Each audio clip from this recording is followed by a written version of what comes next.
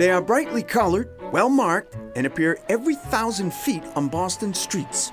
Still, this vast communication system has, through time and familiarity, become almost invisible, hidden in plain sight.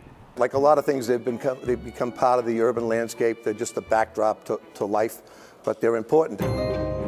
There are 1,200 fire alarm boxes in Boston, the oldest fire alarm system in the country. In fact, the technology, if you can call it that, is the same as it was when these boxes first went up in 1852.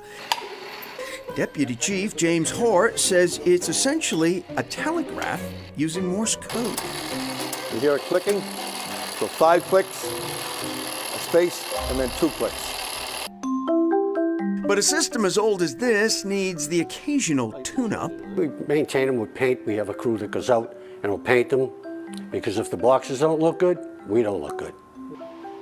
Mario Colucci runs a MASH unit of sorts for injured call boxes. His workshop, a mad jumble of fire engine red. I'm the guy over here that fixes them, repairs them, and gets them in order.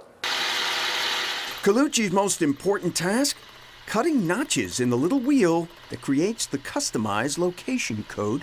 Each notch on there represents the number that's on the box. And when the box is pulled, they know exactly where the trouble is. There have been calls to retire the old fireboxes. Many cities have done so already. But Deputy Chief James Hoare says that even in a world filled with cell phones, the old system still has its place. No language barrier, no location confusion, and no delay.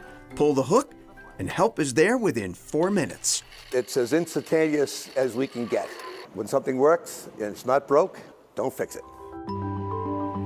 Of course, you have to know where the nearest one is located, so keep your eyes peeled for those bright red fireboxes and, while you're at it, the other systems, codes, and patterns that surround us.